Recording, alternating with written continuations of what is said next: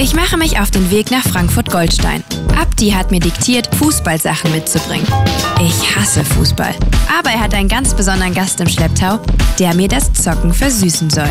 So, Goldstein mit Namika. Hallo. Ja, hi. Ihr seid der wie sagt man, Kinderfreunde? Ja, kann man sagen. Man kennt sich. Man kennt sich. Ja, man kennt sich. Und ganz Deutschland wiederum kennt Namika, die es diesen Sommer geschafft hat, mit ihrem Hit Lieblingsmensch auf Platz 1 der Charts zu landen.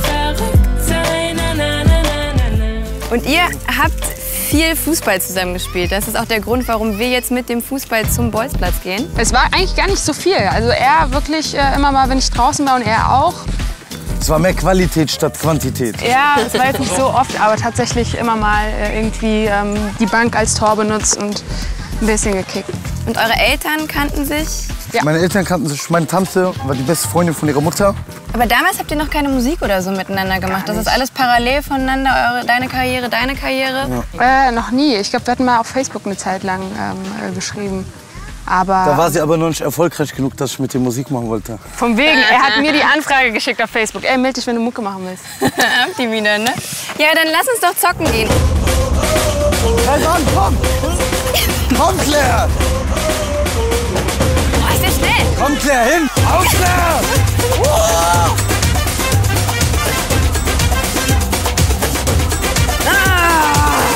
Egal, nicht schwer. Nee, Claire, schick mich!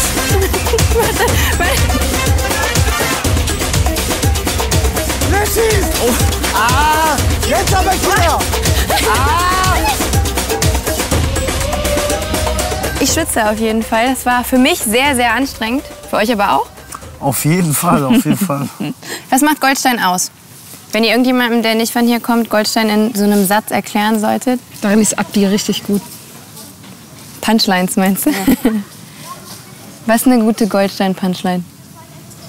Goldstein bietet Geborgenheit. Goldstein ist übersichtlich. Familiär kann man nicht sagen, aber ja, doch, so Geborgenheit. Man ist in Goldstein geborgen, definitiv. Kannst du das unterschreiben? Ja, schon. Ich würde sogar schon einen Schritt weiter gehen und sagen, schon familiär. Hier wohnen voll viele Familien. Und ich finde, Goldstein ist auch, so nenne ich immer Frankfurt. Ich sage immer so, wenn ich danach gefragt werde, Frankfurt ist hart, aber herzlich und Goldstein ist es halt auch. Hörst du Celo Abdi? Na klar. Hörst du Namikas Homeboys Mucke? represent. Ich kann Namikas Hook auswendig. Echt? Klar, Alter. Von welchem? Von Lieblingsmensch. Das läuft doch überall, man kommt doch ganz drum rum. Hallo Lieblingsmensch, ein Riesenkompliment dafür, dass du mich so gut kennst. Bei dir kann ich sein, verträumt und verrückt sein. Na, na, na, na, na, na. Danke Lieblingsmensch, schön, dass wir uns kennen. Aber du rappst auch, ne? Ja, Ja? das klingt so überraschend. Nee, weil in deinen Songs, also klar, wenn man dich jetzt mit Lieblingsmensch zusammenbringt, da sind aber in deinen anderen Songs, so sind ja auch oft Rap-Parts und so. Also hat dich Frankfurt dahingehend auch inspiriert? Nicht nur. Also an sich so die 90s Rap-Elite aus den Staaten, das habe ich eher gepumpt früher. Dann natürlich auch mit der Zeit deutscher Hip-Hop. Frankfurt, klar, auch. So die 3P-Zeit. Das war auch krass, was Moses Pelham hier für ein Imperium aufgebaut hat in Frankfurt und somit Frankfurt auch auf die Musik-Landkarte gebracht hat.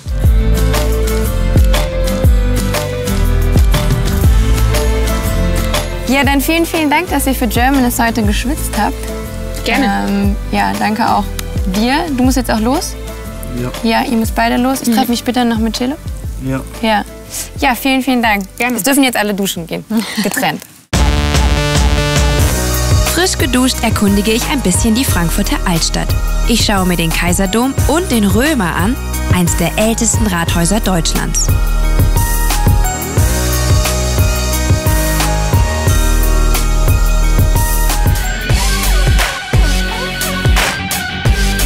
Es wird Nacht in der Main-Metropole. Celo besteht darauf, mich ein bisschen im Frankfurter Nachtleben herumzuführen. Wir treffen uns also in der Allerheiligenstraße in einem seiner Lieblingsspots. Kommst du hier hin, um Fußball zu gucken und so? Also ich komme gerne in die Allerheiligenstraße. Hier ist so meist in meinem Freundeskreis, hier in die Smoker Lounge, Allerheiligenstraße 4. Hier ist es so angenehm, hier rücken die Leute nicht so auf die Pelle. Hier sind Leute nicht auf Selbstmitleidsflash, sondern, wie gesagt, jeder hält sich über Wasser, jeder boxt sich durch.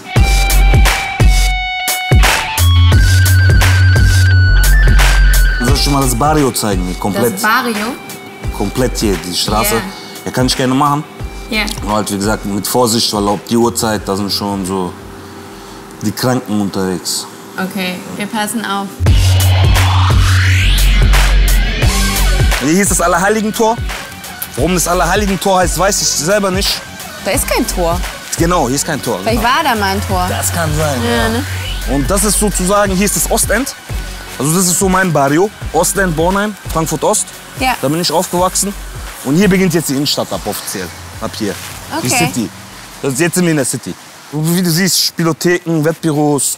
Es gibt auch ein kleines Rotlichtviertel, ja, aber da bin ich jetzt nicht bewandt so damit. Ja.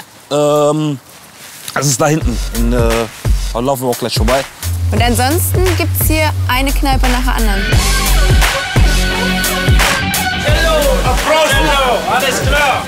Celo Abdi, Gilo! I love you.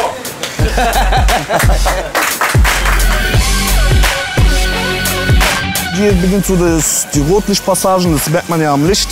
Ja. Das ist ja Rotlicht. Drüben ist Ewas Bar, Stoltze Bar. Schwesta Ewa. Genau. Ich guck mir mal vorbei, vielleicht ist sie ja da. Da müsst ihr auf jeden Fall mal vorbeischauen. Ja.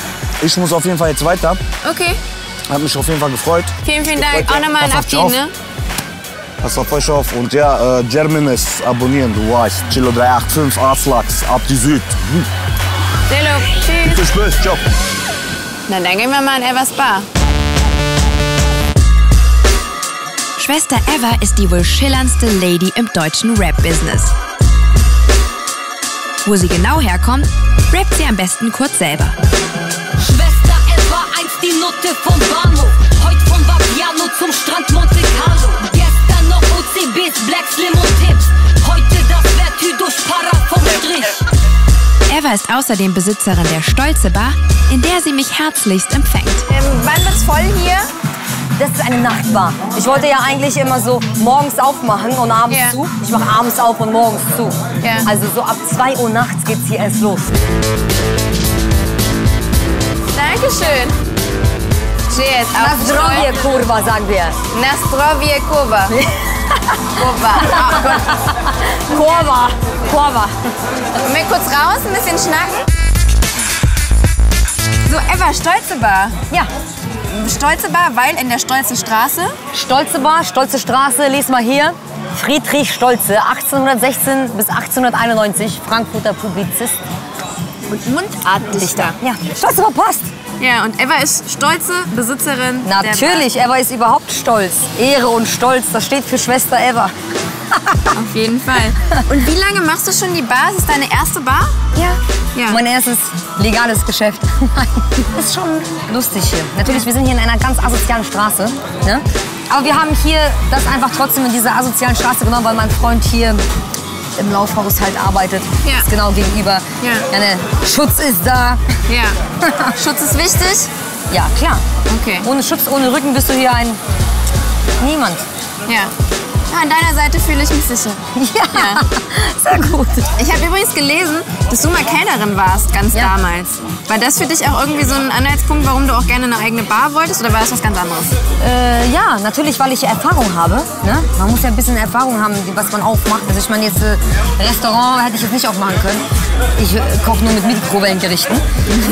Aber so, ich habe mit 16 Jahren eine Bar geführt, die war doppelt so groß wie hier und viel mehr Leute drin in Kiel am Hafen, wo die ganzen Matrosen kamen. Aber ich mache nächstes Jahr einen Puff auf. Echt? Ja, ist ja auch ein Talent von mir, das ich habe. Ja. Aber geil, auch hier in der Nähe, oder? In Frankfurt irgendwo. Ja. Hast du schon irgendwie Räumlichkeiten? Das ist top secret. Sorry. Sag mal, Ewa, was muss ich denn hier noch trinken bei dir? Das schmeckt sehr gut. Ja. Sonst noch irgendein Ja, Burner? natürlich.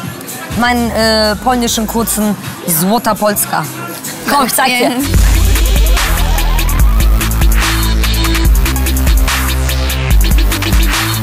Was sagen wir? Na zdrowie, kurwa. Bravo. Ich hab's gelernt. Frankfurt again. Na zdrowie, kurwa. Na zdrowie. Mein Tag in Frankfurt mit Celo und Abdi begann bei bester Aussicht auf den Main Tower.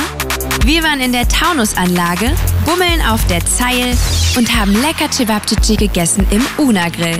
Sportlich wurde es mit Namika auf einem Bolzplatz in Goldstein. Celo hat mir die Allerheiligenstraße gezeigt und Schwesta Ewa mich mit Haselnuss-Wodka in der Stoltze Bar abgefüllt.